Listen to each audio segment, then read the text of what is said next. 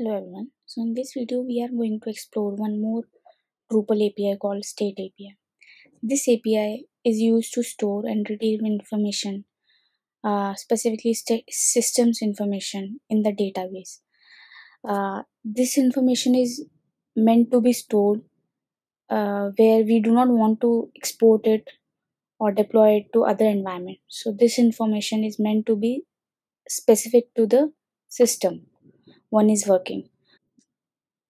People get confused with considering, or they want to know the difference of state API and uh, config API, because config API is also used to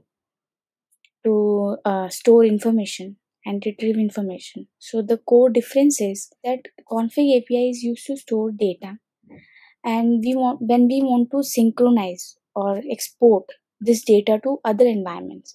So for example, we are working on local, and we if we want to export the same configurations to further environments like stage environment, production. So in such scenarios we use config API. But in scenarios like we where we do not want to export uh, or synchronize this data to other environments, or we want certain data to be specific to a specific to one environment only. So in such cases we use state API. In points what I have told you, the core difference between the state and config API is that state APIs should be used when we do not want our data to be exported. It should be used when we want our data to be specific to an individual environment, when we want our data to not be deployed to another environment, and when we want our state information or data, when we are okay if on resetting the database, uh, if we are okay that our state information will be lost. So if we are okay with that, or if we are okay with all these scenarios, then we must use state API.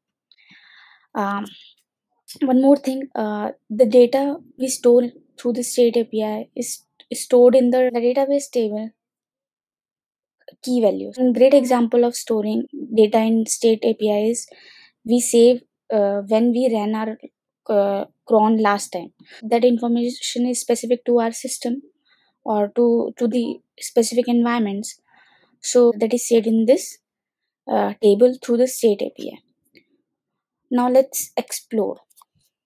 I have a custom module called Drupal Hacks, and inside this module I have a form called settings form. What a great and unique name. So basically this module, I use this module to experiment or explore Drupal related stuff. So basically this module has a field called generate message, and on saving this message I have a block which displays this message. Now let's explore this API. I'll create one more text field with name site specific message.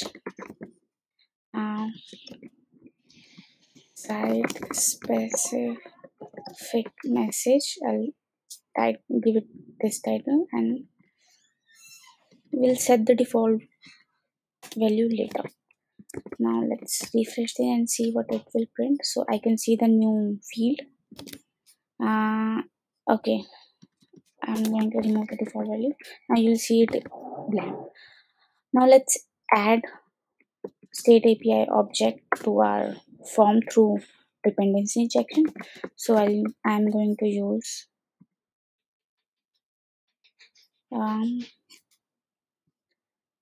this.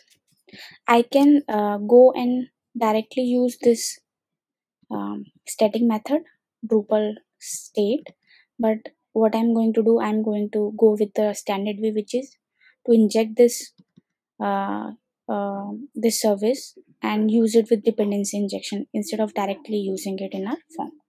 So let's use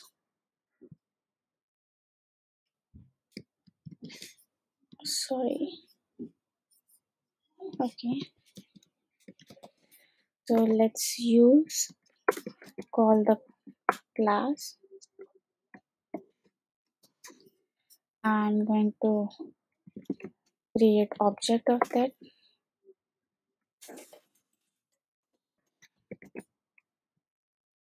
service and state.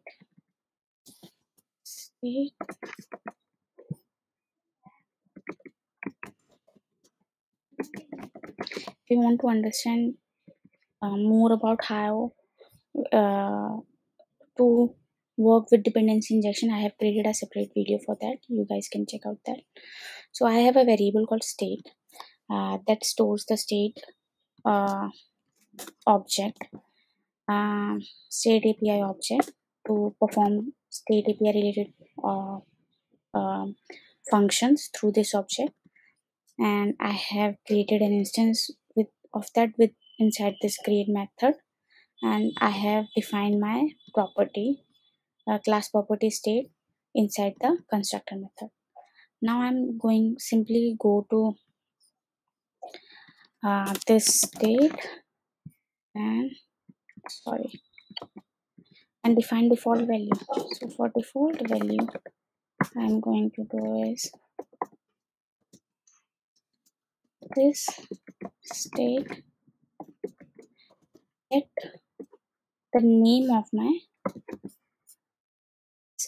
state variable or state information. So that let me name it as Drupal hex dot site specific message. And for setting this, I'm getting the value here. I'm not setting it anywhere. For setting it, let me say set it. So for storing, store the site specific Drupal hex message to state Drupal hex state message using state API. And now I'm going to use it. This state using the method set of state API. I'll define the it is like key and value here. My key is this is the key I'm going to go with, and value, this is going to be my value, and this is the machine name of my text field. So this is going to be my value. Let's see. This is my local. This is local setup. Save it, and it is saved. Okay. Now let's random my still minus. Let's what I'm doing now. I'm checking it inside the table. As I've told you, the data state information is saved in the table key value. So I'm going to check it inside the table. So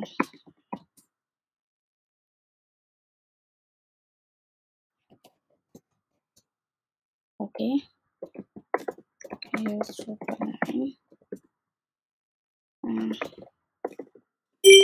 select star from key value table limit 1. So I'm going to show the structure of that table. So it look like this. Now I'm going to search for my data from key underscore value, where the name of our state information is this.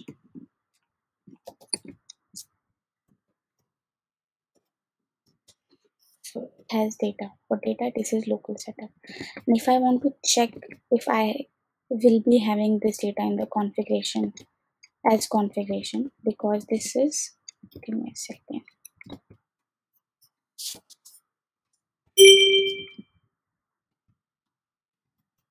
Okay.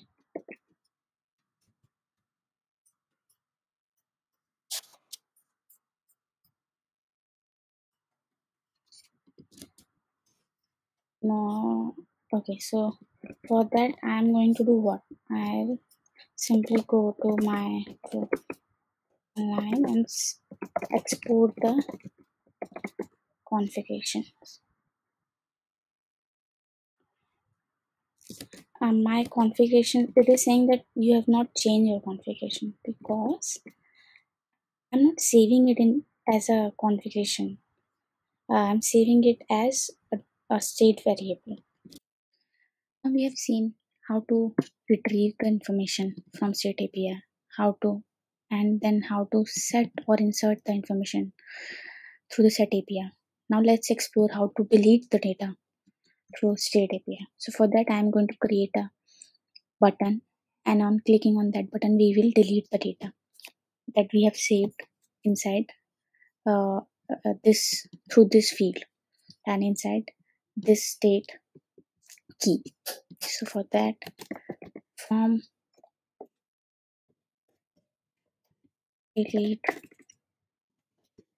state data, I'm going to use I'll use these copy to save time. Type button value is delete specific message, and the method I'm going to call on clicking on this button will be submit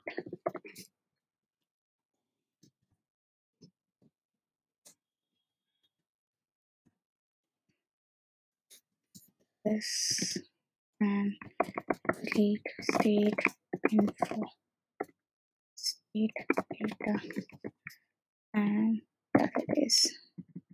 For this, the method I'm going to copy the same method here, but I'll change the name here and a little bit description. Delete state data of this class, and I'm going to remove everything, and this to delete set specific Drupal state message using State API, and I'm going to remove this and simply delete method of State API. That is it, and pass on the key of the state data you want to delete. Now I'm going to see if I am getting any error. Yes, I have the error. So it is saying that I have missed one parameter. So let's test it. For this, let me run this select query, which is basically getting all the value from key value table, and with this name, which is this is the key of our state data. Now let's delete it. Okay, it has not run. Let me change it to submit. Sorry.